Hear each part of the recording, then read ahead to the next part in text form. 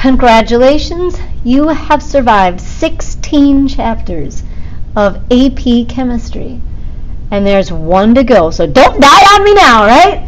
Electrochemistry is the last chapter covered on the AP test. So now we're going to look at an interchange between chemical and electrical energy.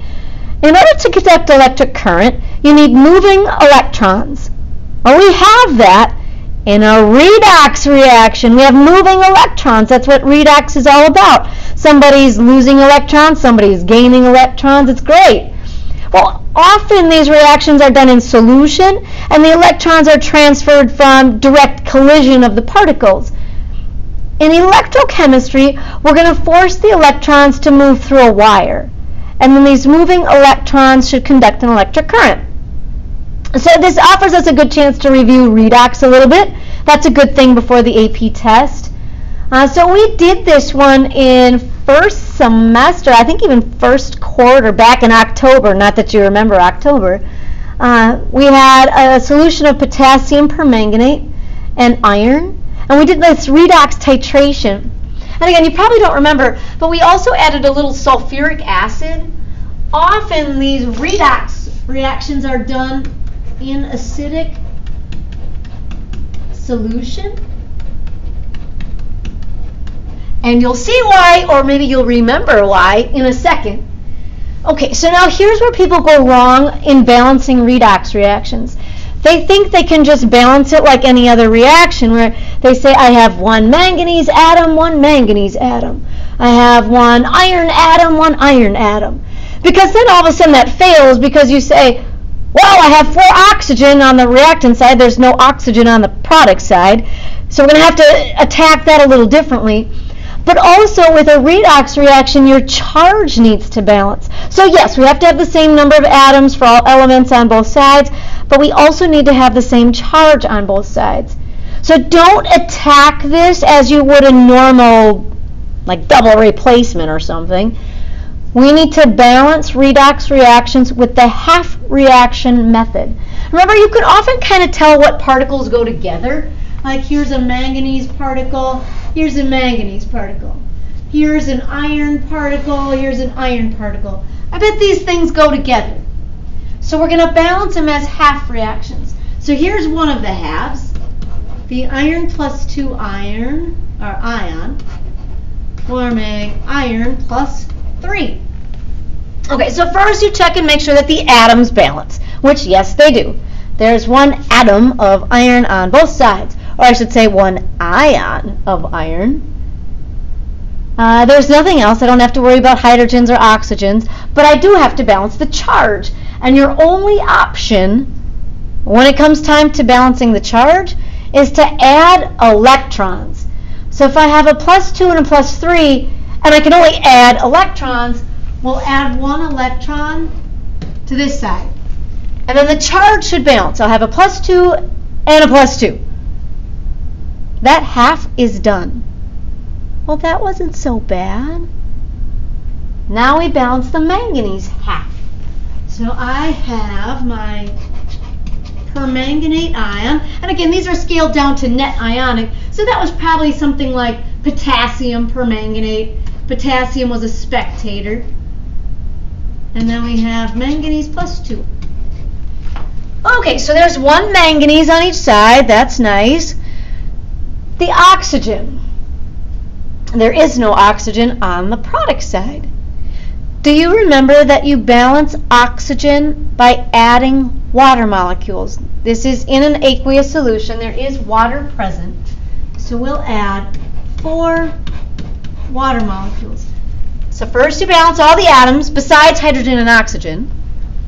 Then you go for the oxygen by adding water. Now we can balance the hydrogen by adding hydrogen ions. I have 8 hydrogens. I need 8 hydrogen plus 1 ions. That's why it's in an acidic solution, because you're going to need hydrogen to balance the extra hydrogen from the water. Oh yeah, you remember this, right? Okay, so all the atoms are balanced, and now we have to do the charge. All we can add is an electron or 2 or 3 or 4 or 5. On my reactant side, my total charge is +7. My product side, it's a +2. So let's add 5 electrons to the reactant side. Now both sides should give me a total charge of +2. Okay, excellent. So now we're ready to add these together, right? Almost. Here's one thing people miss a lot. You know, they get everything balanced, they want to add it up and be done. But one of the rules of a redox reaction is that the electron transfer needs to be equal. Now this is legit because there should always be an electron donor. That's going to be the iron half reaction. And then there should be an electron acceptor. That'll be the manganese half. So that's good. You know you did it right if you've got an acceptor and a donor. But the electron transfer is not equal. So we're going to need 5 electrons to run that second half. So we have to multiply this first half reaction times 5. So let's go through and make this 5 and 5 and 5. I have to fuel the second half reaction with the first. I need 5 electrons. All right, so now we can add them together. When you add them up, you can always cancel like terms. One of those like terms should always be the electrons. 5 produced, 5 consumed. You'll always be able to cancel out your electrons. Other things I would look for might be like hydrogen ions or water molecules, which does not apply in this case. So we can just add it all up. It doesn't matter what order you write these components in.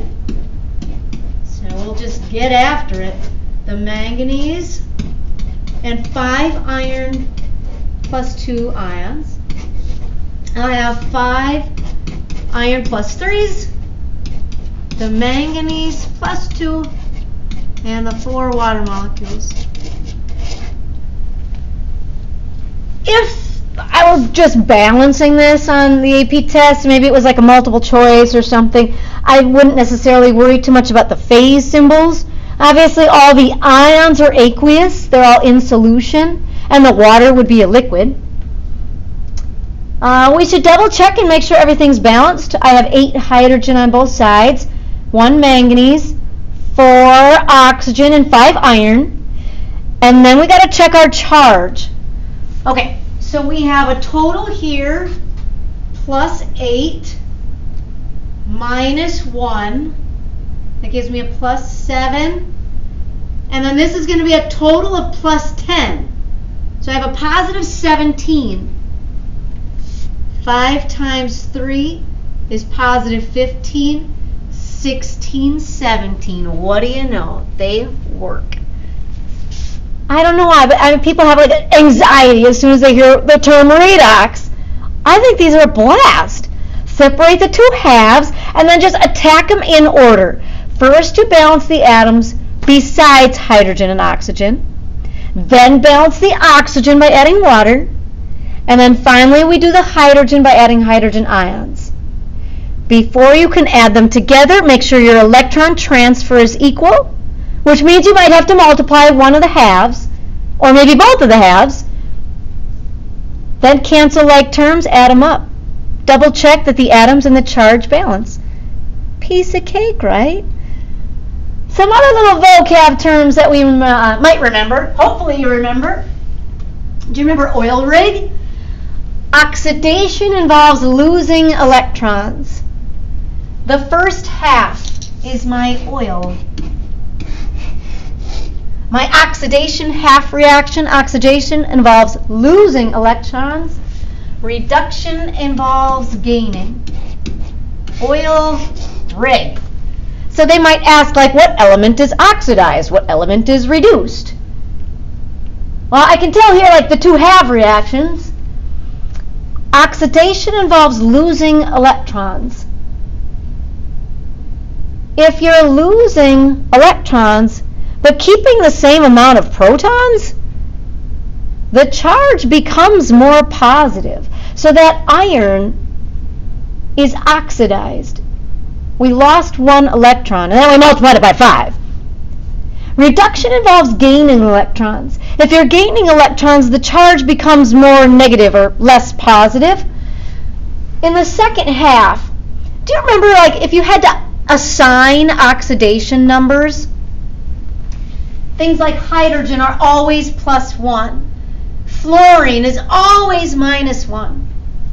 Oxygen is always -2.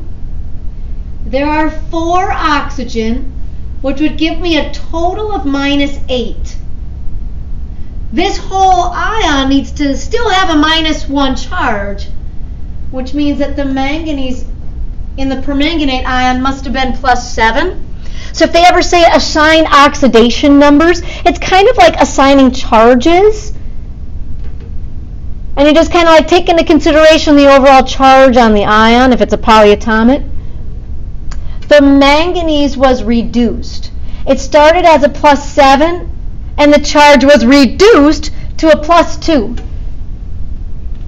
Well, that means we must have gained electrons. If you gain electrons, your charge becomes more negative or less positive. So don't forget those guys either. Oil rig. Oxidation involves losing. Reduction involves gaining, which is kind of what we have here. Blank is oxidized. Blank is reduced. Often they'll say like the element oxidized and the element reduced. And so we'll say that it was the iron oxidized and the manganese was reduced. Electrons were transferred from iron to manganese. It always goes from oxidation to reduction. Oil rig. The electrons are always transferred in that order. Alright, so there's everything you need to know about redox. I'd know like what's oxidized, what's reduced. I'd know how to assign oxidation numbers. I'd know how to balance a redox reaction. Piece of cake. And again, now we kind of mentioned earlier that often these reactions are done in solution. And so the electrons are transferred when these ions collide. And there's a direct transfer between the two particles. In electrochem, it's all about redox reactions. We're transferring electrons, but now we're going to separate the two half reactions. And we're going to connect them by a wire.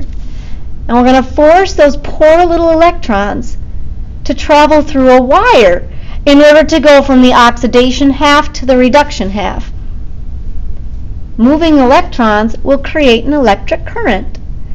And that's kind of what we'll look at then throughout the rest of this chapter. But if you remember this redox stuff, you are in a very good place.